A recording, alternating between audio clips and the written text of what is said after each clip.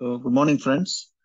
So, I was given this topic in Hyderabad Critique in 2022. So, I couldn't attend in person. So, I'm just sending this recording.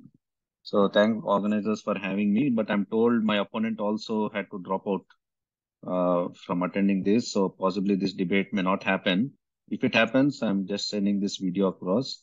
So the debate I had was against my opponent, Dr. Sumitre. So my topic that I had to defend was NIV is superior in respiratory failure as compared to HFNO. So I had to talk on NIV as the way to go in respiratory failure. So I was talking in defense of NIV. So the way I would approach this debate is to look into the physiological basis of NIV. So when you talk about NIV, for all the trainees who are listening to this, so there's a separate video on NIV. I'm sure you can go through that. So there are 5 elements in which NIV is beneficial.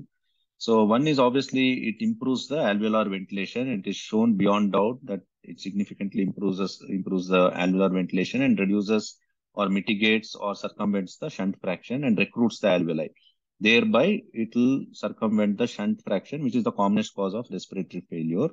The second important aspect is it significantly reduces the work of breathing and improves the oxygenation as well. That's the third. And most importantly, the advantage of NIV is it is shown to have significant effect on heart failures by reducing the afterload, which I'm sure all the listeners would agree that HFNO fails to do this. So HFNO is not a modality which has an effect on reducing the afterload on the heart. And HFNO also is not helpful in stabilizing the chest wall, especially in a trauma situation where you may have a flail chest. NIV has a very important role in stabilizing the chest wall. Or you may have conditions where there is reduced minute ventilation, that neuromuscular weakness, where you need support for the muscles to function. So respiratory muscle weakness, where NIV also can be used as an adjunct when there is this sort of a situation. Stabilization and enhancing your chest wall activity also, NIV is helpful. So this is the physiological rationale. Just for trainees benefit, like HFNO only provides oxygen at a very high flow, and there is no effect of HFNO on various pressures. So this is a very these are the pressures that every trainee is expected to know. There is P mus is the whole respiratory muscle work that respiratory system puts in place. And these respiratory muscles have to put this effort to overcome certain pressures in the lung. So there is something called elastic pressure called as PEL, and lung presents itself with some resistance, and your whole respiratory effort should overcome the lung resistance that we call it as PRES. And there is this baseline pressure within the lung, which is alveolar pressure, which is called P threshold. So any of the respiratory effort that we are putting in to optimize our ventilation, to optimize oxygenation, is with an intent to overcome this elastic pressure, resistive pressure, and threshold pressure within the lung. And this has to overcome, and this should exceed your alveolar opening pressure. So all these pressures we have to overcome for the alveolar openings to happen, and the P must is minus alveolar opening pressure.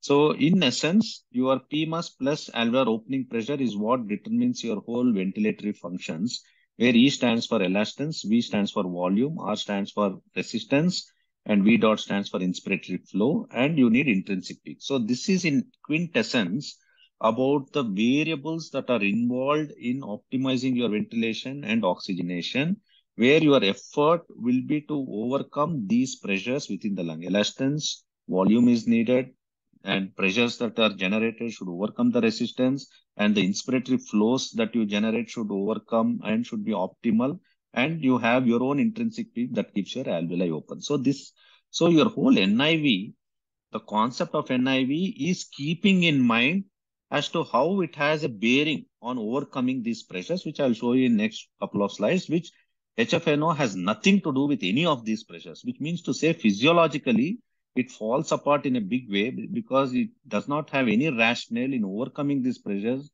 to optimize your oxygenation, to improve your alveolar ventilation, to reduce your work of breathing. So when you talk about NIV, has different components. You have CPAP, you have pressure support, you have BiPAP, NIP, or non-invasive positive pressure ventilation, which are used interchangeably. So what it does is, obviously I mentioned already, it reduces afterload, but the recruitment, what I showed you, that NIV helps you to recruit alveoli, on the same time, it reduces this elastance pressure. So I'm only trying to say how NIV acts on overcoming this elastance pressure, resistive pressure, and P thresholds. So by recruiting, it reduces the elastance pressure. And by providing the PEEP, extrinsic PEEP, it reduces or it overcomes the P threshold, which obviously your ventilation has to overcome. And most significantly, NIV helps in reducing the shunt fraction. Shunt is where alveoli is not participating in the gas exchange. So so it reduces the shunt fraction. And IPAP, inspiratory positive airway pressure, which we spoken multiple times. You can look into the other videos. So inspiratory positive airway pressure, where we expect this to play an important role in COPD. How does it work? It increases your alveolar tidal volume, helps it to reduce PaCO2, where HFNO has absolutely no role in its ability to increase your alveolar tidal volume to reduce the PaCO2. It increases the surfactant production from your pneumocytes, which optimizes the alveolar function, and it reduces your elastic pressure and resistant pressure, thereby optimizes optimal ventilation, thereby reduces your respiratory effort and by reducing work of breathing. And all these pressures have no relevance in HFNO. So goes on to show how NIV is superior and physiologically more sound in overcoming this elastance pressure, resistive pressure, and thresholds pressure in reducing a work of breathing can happen only with NIV.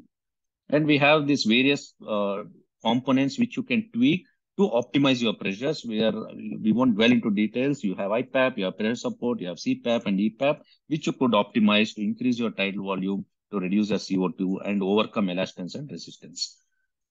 And now coming to what physiological rationale and benefit in various causes of respiratory failure. As I said, this is the shunt where you see these alveoli not participating in ventilation. And in shunt, just giving HFNO will not help because HFNO will not recruit this collapsed alveoli. It is only with positive pressure, with NIV, which can recruit this alveoli and reverse the shunt fraction. So where you circumvent this, and then you have this situation, ventilation perfusion mismatch, where there is no perfusion happening and there is a dead space issue. Even here, NIV has a better role than in HFNO. Then you have conditions where diffusion. So these are the causes of respiratory failure, which every trainee needs to know. The predominant causes of respiratory failure in ICU is the shunt, the pulmonary edema, pneumonia, aspiration, all this is the shunt. And dead space is where you have pulmonary embolism and COPD. All these have problems with the dead space where NIV plays a role. Diffusion impairment is where you have interstitial lung disease, where NIV has a better role, or you have a BP mismatch problem. So before NIV, this is a diagrammatic or schematic representation, how alveoli looks and how your perfusion looks. But after NIV, how this alveoli opens up and your perfusion matching happens much better. And there is improvement in the ventilation perfusion ratio. So all in all, physiologically, from the pressure standpoint, at the basic physiological understanding, it holds promise that how it circumvents or overcomes your other pressures like elastance pressures, resistive pressures, and threshold pressures, and how even from the clinical standpoint, it has a bearing on improving improving the oxygenation by mitigating the shunt fraction, by optimizing ventilation perfusion, maybe helping in diffusion and in respiratory muscle weakness where it has an effect. Then you have problems with hypoventilation. So hypoventilation, HFNO cannot make a difference. So there are a lot of hypoventilation disorders where you need a sort of a positive support from outside, and NIV is the standard of care in these hypoventilation disorders. And minute ventilation, HFNO has absolutely no role because it has no bearing on strengthening or optimizing or enhancing your muscle function. So like neuromuscular, myasthenia, or motor neuron, so on and so forth, where you may have to use this as a bridge, only NIV stands to hold promise. And most importantly, NIV is a quality indicator. So even when you look, it has been time tested where they put it as a quality indicator that in COPD patients, NIV has to be used in 95% of the COPD patients who come to you. NIV is the one that should be used as a trial to maintain the quality. If you do not use NIV and you give HFNO, it means it's a breach in the quality indicator. So NIV is time tested and it remains to stay here with regards to quality indicator as well. And this is just the statistics as to how we have been using our NIV. And NIV is backed by multiple robust studies. So for pulmonary edema, there are 23 randomized controlled trials and 3 meta-analysis, which has proved its mettle in showing its impact on influencing outcomes. In COPD, there are 14 randomized controlled trials. Obviously, we wouldn't dwell into the details. You can refer to other videos. In hypoxic respiratory failure, there are 8 randomized. These are all high quality randomized controlled trials, which are there to show the effectiveness of your NIV. And even in immunocompromised patients, there are 3 randomized controlled trials and multiple observational studies, which have shown its benefit in influencing outcomes with NIV. And there is grade 1A recommendation, which means strong recommendation with a good scientific evidence in COPD and in cardiogenic pulmonary edema. The guidelines suggest use NIV as the first tool in respiratory failure due to COPD and cardiogenic pulmonary edema. And HFNO does not figure in grade 1A recommendation and grade 2B recommendation in hypoxic respiratory failure. And to end my talk, when I'm obviously debating with Sumit, this is the latest trial, that latest review article, not trial, sorry, which is coming 3rd November, which is just released around a couple of days back in NEJM, where the title is Non-Invasive Respiratory Support for Adults with Acute Respiratory Failure. I request all the audience to read this review article, where it says NIV is the way to go in cardiogenic pulmonary edema, COPD, and hypoventilation disorder due to obesity, and mild to moderate acute respiratory failure. And most importantly, what I have not touched is even after extubating the patients on COPD to prevent reintubation, NIV is the way to go. And NIV is the way to go even to prevent reintubation in mild to moderate respiratory failure, and even in moderate to severe acute respiratory failure to prevent reintubation, NIV is the way to go. And this is the nice pictorial representation or a summary in NEJM that has just come 2 days back. I request all the audience to read this and concur with me that NIV is the way to go. So summary of my talk is NIV proven to have sound physiological rationale, which I showed as to how it plays with the pressures and tries to overcome the alveolar opening pressure by dealing with your elastic pressure, resistance pressure, and threshold pressure.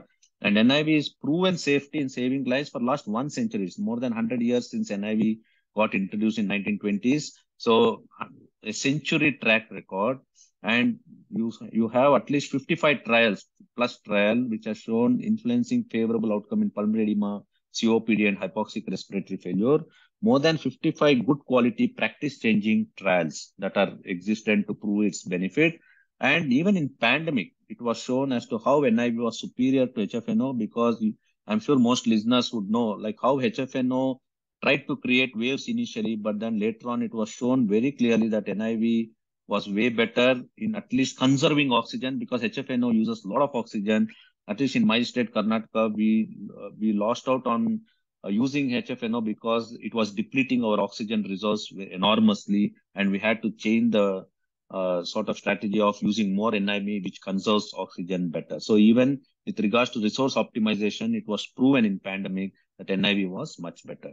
So I would end my first part of the debate with this. And obviously the rebuttal, I would get 2 minutes. Since it's a recorded version, the rebuttal, the way I would look at rebuttal is, when you look at all the Florali trial, I won't go into the details. Basically, Florali trial showed in non-hypercapnic respiratory failure, HFNO versus conventional versus NIV, there was no difference in intubation rate. And this was the only study where HFNO had some benefit, but then the margin, or we could dwell into the details of this, there were a lot of limitations.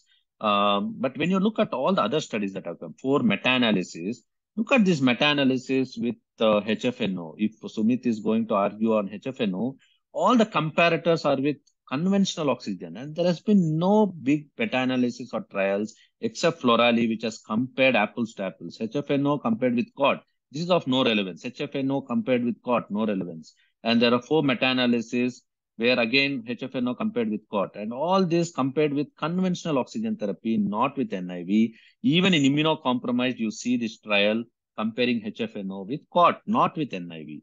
And post-extubation respiratory failure, again, HFNO not compared with NIV, HFNO compared with conventional oxygen therapy.